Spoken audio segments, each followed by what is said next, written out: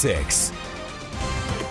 First of all, with the request for donations, we had a request go out about 9 o'clock in the morning asking for individuals who could assist or who would be willing to adopt the children who were affected by the fire. And I believe that brought a response of 20 to 30 individuals, and it snowballed out from there.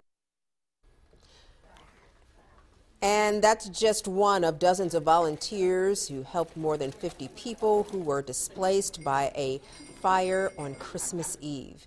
And tonight we have learned that this Spartanburg County fire was no accident at all. Our Georgia Reed Godfrey spoke to a fire department today and one of those agencies involved in the recovery process. She joins us live now from Crown Point Apartments. Georgia Reed, upsetting updates to this story tonight. That's absolutely right. The deputy fire marshal of the Spartanburg Fire Department tells me the fire was intentionally set. Half of the building is a total loss, but property managers have been working to remove water from those apartments that are still livable. But coming out of this situation is a community that's coming together to show the true meaning of the holidays. The Spartanburg Fire Department says someone set the fire on purpose, leaving 54 people without a home, 19 of them children, hoping for a Christmas miracle. The city of Inman, last weekend we had a fun run to raise toys, toy donations for children in that area. And they reached out to us with toys that they had left over to supplement what was donated yesterday. Several agencies, including the county's Community Emergency Response Team, took time away from their family to make sure those impacted by the fire were taken care of. If you can help, you should help. It's just how I was raised, and it's good to know that I look around and I see other people in CERT that do, a lot more than I do. People donated money, food, and even baby supplies. But most importantly, people gave their time.